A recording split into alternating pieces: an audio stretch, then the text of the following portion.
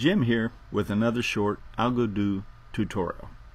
In this scene, which I've obviously already created, I have 3 gears, and these 2 gears, circular gears, can be directly constructed from the menu, but this gear, the linear gear, cannot be directly constructed from the gear menu. So in this tutorial I'm going to show you how I made that gear using some of the features in Algodoo. First of all, let me get the push-pull tool here and I'll show you how this works.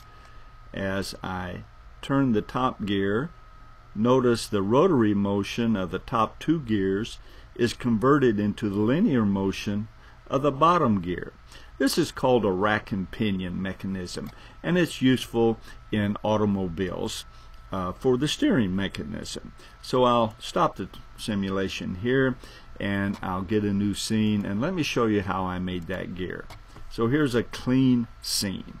I'm going to start with a box tool, and let me do that again. I dropped my mouse, I'll delete that, get the box tool, want to make a nice box.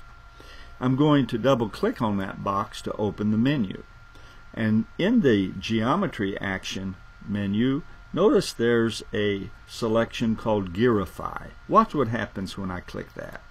Wow. And so it has then made gears around that box. Well, I only want the top portion, so I'm going to use the box tool to create another box. I'm going to double click on that, go to the combine shape menus, and I'll cut that section from the bottom of the gear.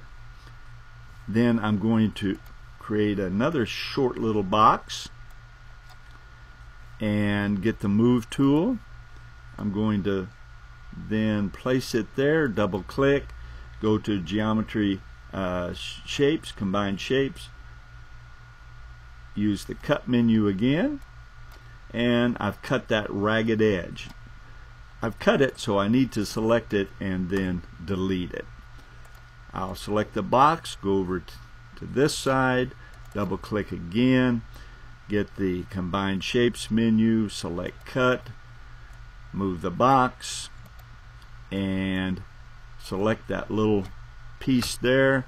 It's gone. Get rid of the box and run the simulation, and there you have it. I've constructed that linear gear, and it's really that simple. So as you continue to work in Algodoo, remember, have fun.